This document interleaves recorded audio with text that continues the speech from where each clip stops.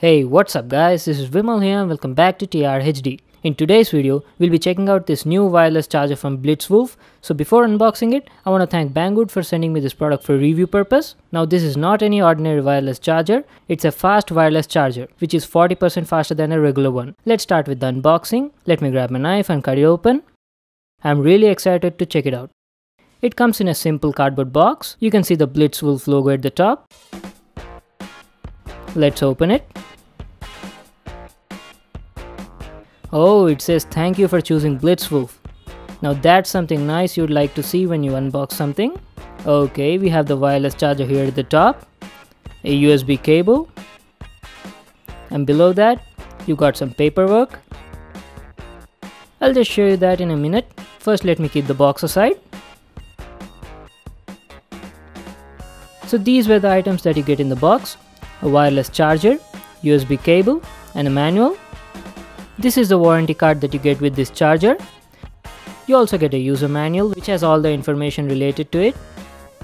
So don't forget to read this before using the product. Let's check out the BlitzWolf wireless charger. Let me just take it out of this cover. This is the BlitzWolf fast wireless charger. The build quality looks really nice. You can see the BlitzWolf logo embossed over here. It weighs only around 95 grams. It's got a nice rubberized texture at the top, and the outer casing is made of high quality plastic. This is the bottom of the wireless charger. It's got an anti-slip rubber at the bottom so that it won't slip on smooth surfaces. You've got a USB port over here. The overall design of this charger is good, and I really like the in-hand feel of it.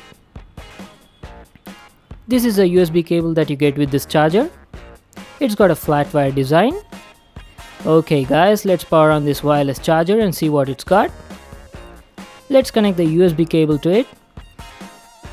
Just like this. This wireless charger supports fast charging. It's got 72% conversion rate and has a frequency range of 110 to 205 kHz. You can use either a 5V 2A adapter or a 9V 1.8A adapter. I'll be using my Samsung Galaxy S7's fast charger. It supports adaptive fast charging. That means it can give an output of 9V at 1.67A or 5V at 2A.